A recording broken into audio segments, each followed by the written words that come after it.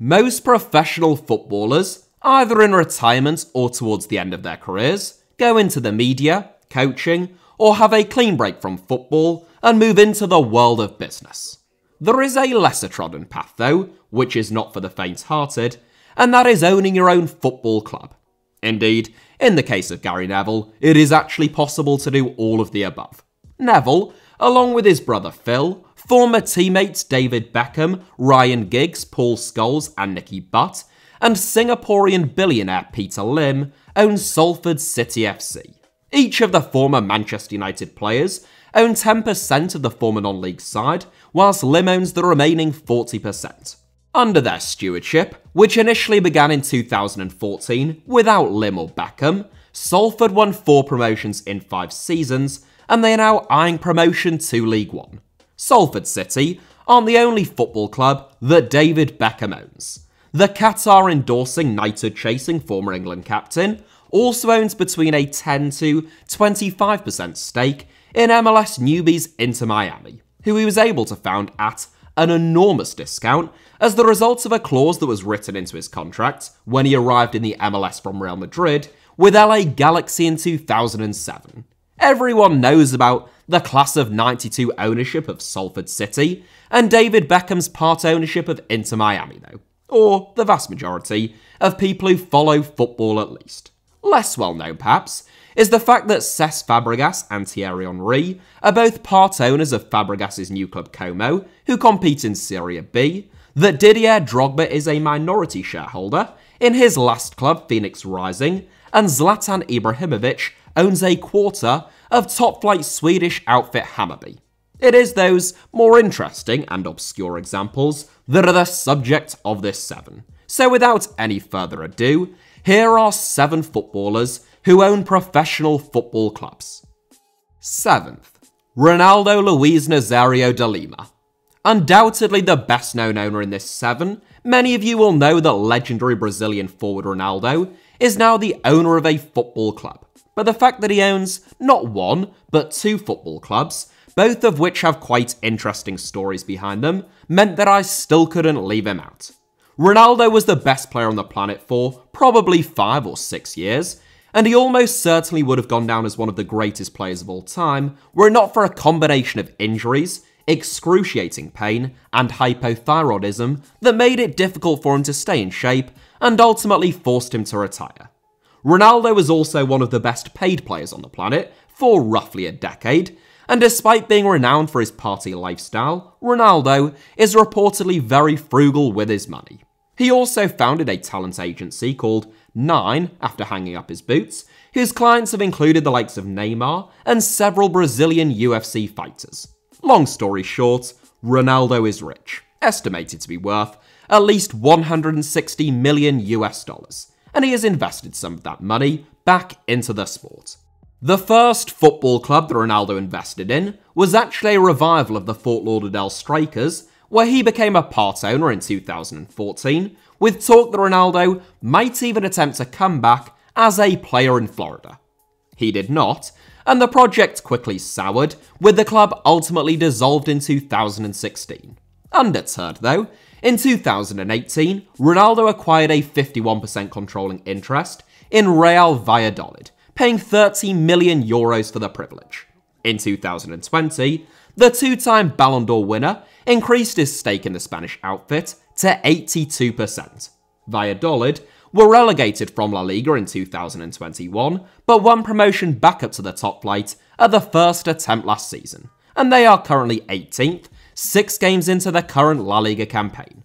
Ronaldo has already made it clear that he doesn't plan on owning Valladolid long-term, stating that his ambition is to keep the club in La Liga, challenge for Europe, and then move on to other ventures. Those other ventures might already have begun, as in December 2021, Ronaldo paid $70 million through his company Tara Sports to acquire a 90% stake in his boyhood club Cruzeiro, with whom Ronaldo scored 44 goals in 47 games in his teens. Despite being one of Brazil's traditional Big 12, Cruzeiro have been beset by crises in recent years and currently compete in the Campeonato Brasileiro Serie B, which is the second tier of Brazilian football. Ronaldo, who saw off competition from Liverpool owners Fenway Sports Group to take over at Cruzeiro, is now looking to get the club back on track and move them into a new stadium. And I have made an entire video about the Brazilian Giants and their demise, should any of you be interested. He has got off to a pretty good start, as Cruzeiro became the first team to win promotion to the Brasileiro Serie A earlier this week. Interestingly, Ronaldo revealed last year that before buying Real Valladolid, he had been in talks with both Charlton Athletic and Brentford, but said that the valuations of English clubs were much higher than those anywhere else in the world. 6th, Demba Ba.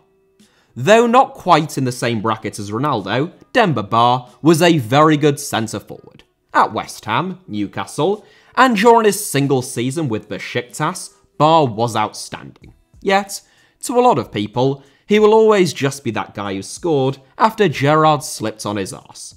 One thing that I always found strange about Ba was that, whilst his goal-scoring record at club level was generally very impressive, he scored 215 goals in 465 games in total, he only managed 3 goals from just 22 caps for Senegal. How can that be? Especially when someone like Mambiram Diouf, with all due respect, has bagged 10 in 47 for the Lions of Teranga.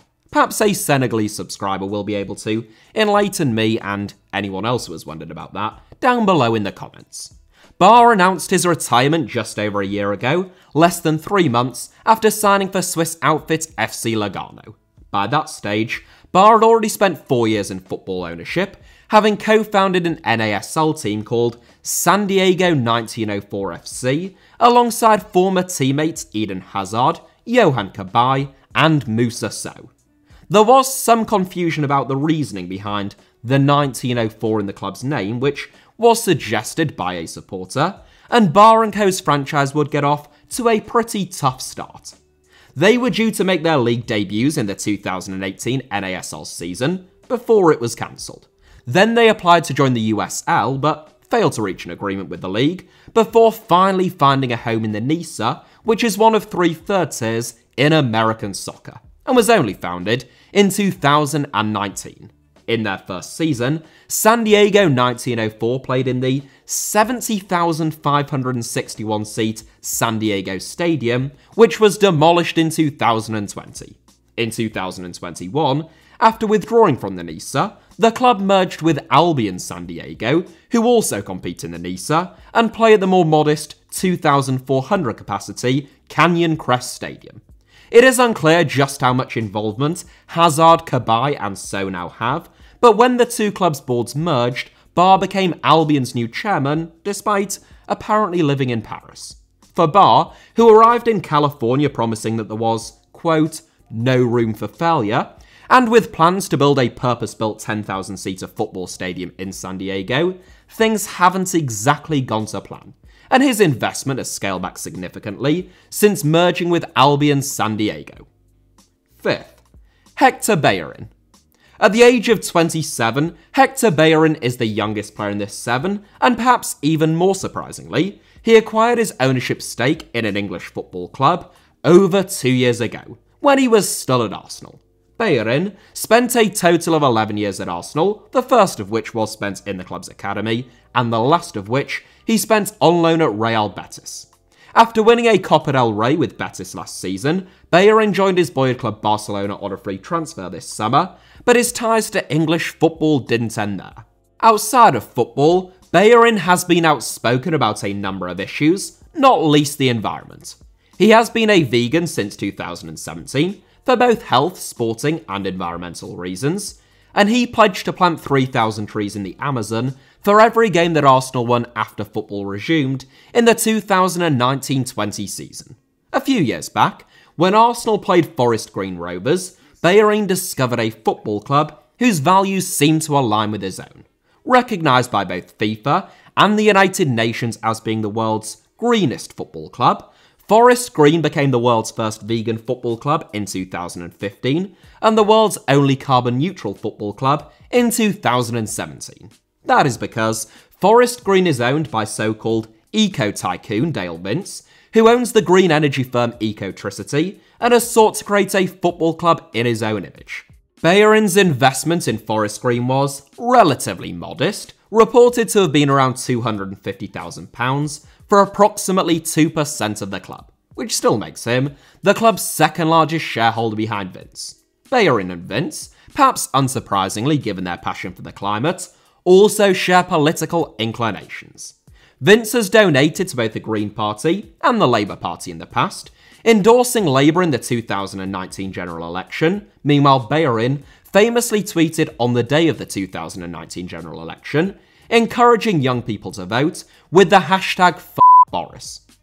Bayern has played 2 games for Barcelona so far this season. Meanwhile, Forest Green Rovers have endured a tough start to the current campaign in League One after winning promotion from League Two but losing their manager Rob Edwards to Watford last season.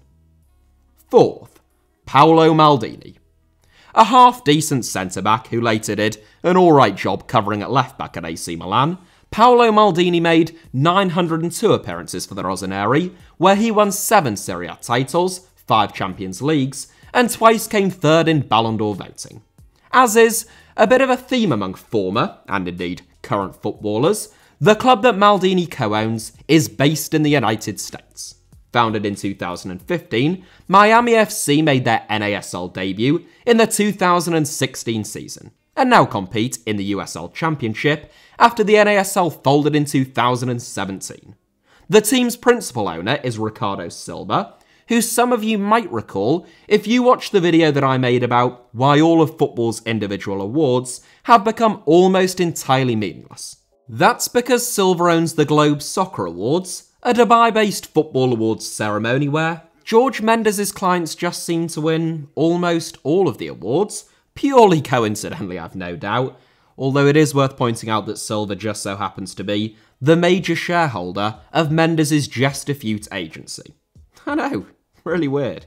The Italian also owns AC Milan's official TV channel and has been its CEO since 2001, which is presumably how he knows Paolo Maldini and Alessandro Nesta, who became his co-owner at Miami FC in Maldini's case, and the club's new first-team boss in Nesta's back in 2015. There was a lot of talk, at the time, about how the Italians had beat David Beckham to the punch in founding a Miami-based soccer team, though of course Beckham's franchise would compete in the MLS, which is a whole different ballgame to the USL Championship. Miami FC did have aspirations of becoming an MLS club themselves, but that now seems highly improbable, in the short term at least. Nesta resigned as manager in 2017, and whilst Maldini still maintains his minority ownership stake, his focus has been very much back in Milan since 2018, when he became his former club's new sporting strategy and development director. Maldini was promoted to technical director in 2019, and he played a pivotal role in helping Milan win their first Serie A title in over 10 years last season. Miami FC, meanwhile, are currently 7th out of 14 teams in the USL Championship Eastern Conference. 3rd, Mark Palios. Most of the players in this 7 are either still active or retired during this millennium, but there are a fair few former footballers turned owners who are a little bit longer in the tooth. Dave Whelan, for example, who spent more than 20 years as Wigan Athletic chairman and even longer owning the club, famously played for Blackburn Rovers in the late 1950s and missed the 1960 FA Cup final after he broke his leg. A fact that everyone in English football knows, since Whelan never tires of reminding anyone that he speaks to almost every time he opens his mouth. Mark Palios, oddly enough, who is a little younger than Whelan, actually spent a very similar amount of time and played a very similar number of games as Whelan for Crewe Alexandra. Crewe were one of 5 clubs that Palios represented, the most notable of which being Tranmere Rovers, which is where he began his career, and he played about 200 games. Towards the end of his career, Palios began working as an accountant, very quickly rising up through the ranks. In 2003, he was named as the Turnaround Financier of the Year, which I hope you won't mind me saying, sounds like one of the most boring awards known to man. Still, at least it isn't as rigged as the Globe Soccer Awards. Admittedly, I really have no way of knowing that for a fact, but it would take some effort. Palios became chief executive of the Football Association later that year, famously making the decision to ban Rio Ferdinand for skipping a drugs test, which saw the England star miss Euro 2004. Palios' time at the FA ended fairly swiftly, after it was revealed that both he and England boss Sven-Göran Eriksson had both had affairs with FA Secretary Faria Alam. In 2014, Palios returned to football, acquiring a controlling interest in his old club Tranmere Rovers alongside his wife. Tranmere had just been relegated from League One at the time, and in Palios' first season owning the club, Tranmere were relegated again, falling out of the Football League for the first time since they were elected as members back in 1921. They returned to League Two in 2018, later receiving investment from the Indonesian holding company Santini Group, and the club from Merseyside are mid-table in League Two during the early part of this season. Second, Gerard Piqué. Hopefully obscure enough to make my 7, if not I will give you Cesar Azpilicueta's involvement and part ownership of #United, and former Inter Milan and Monaco striker Mohamed Kallon, who owns a club called FC Kallon, in his own name, who play in his native Sierra Leone as bonuses, but Gerard Piqué, as some of you will know, owns FC Andorra. One of the most decorated defenders ever to have played the game, Piqué is like Spanish football's answer to Gary Neville in terms of his vast array of business interests. The Barcelona legend is the founder and president of Cosmos Holdings, which struck a $3 billion partnership with the International Tennis Federation in 2018 to transform the Davis Cup. Cosmos Holdings has received some external investment, unsurprisingly, given the vast sums involved, including from US billionaire and cloud tech entrepreneur Larry Ellison. In December 2018, Piqué bought FC Andorra through Cosmos, winning promotion to the Tercera division after going on a 22-game unbeaten run during his first season at the club. Although Andorra is a fully independent principality, with a population of fewer than 100,000 people, FC Andorra have competed in the Spanish Football League system since 1948. Last season, Andorra won promotion to the Segunda Division, just one league below Piqué's current club Barcelona in La Liga. That is great for Andorra, but it also opens up the possibility of one or two potential conflicts of interest, especially since Piqué has made no secret of his ambitions to one day become Barcelona president. In the summer just gone, we saw the first glimpse of potentially messy situations, as both Barca and FC Andorra were interested in signing young midfielder Sergi Altamira. Ultimately, they both missed out, along with Villarreal, failing to complete paperwork before the deadline passed. But it is a potential conflict that might be worth keeping an eye on. First, Jamie Vardy. Don't ask me why, but in my eternal ignorance and prejudices, WKD and party-loving Jamie Vardy, whose pre-game ritual supposedly includes drinking a glass of port, 3 Red Bulls, and a double espresso for good measure, is just about the last active footballer who I would expect to own a club as well. Yet, I would, as is so often the case, be proven horribly wrong. What's more, it doesn't just seem as though Vardy's investment in yet another American soccer club, Rochester Rhinos in his case, has just come in the form of a simple cash injection. Despite still being very much active in the Premier League at Leicester City, now aged 35, Vardy acquired what he described as a meaningful enough share to have a seat at the table in the Rochester Rhinos in the summer of 2021. The Rhinos, who, at that point, hadn't actually played a game of football since 2017, are famously the only non-MLS club to have won the US Open Cup. Vardy said at the time that the club's past, which has always been eventful and in which they have defied the odds on multiple occasions, resonated with his own. Vardy, of course, played non-league football up until the age of 25, yet he has gone on to score more Premier League goals than Cristiano Ronaldo and Didier Drogba. Vardy acquired a minority stake in the Rhinos, alongside David and Wendy Dawkins, who bought the club back in 2016, and also part-owned the NBA franchise, the Sacramento Kings. It was Vardy's agent John Morris who first put the Dawkins and the Leicester City striker in touch, and Rochester made their return to football in 2022, competing in the inaugural 2022 MLS Next Pro as the only non-MLS reserve team in the league. In one of America's third tiers, the Rhinos, who have actually renamed themselves Rochester New York FC this season, which I think is quite frankly a travesty, finished fourth in the Eastern Conference this season, and they play their conference playoff semi-final against Columbus Crew's reserve team tomorrow, which gives us a nice topical ending to this video.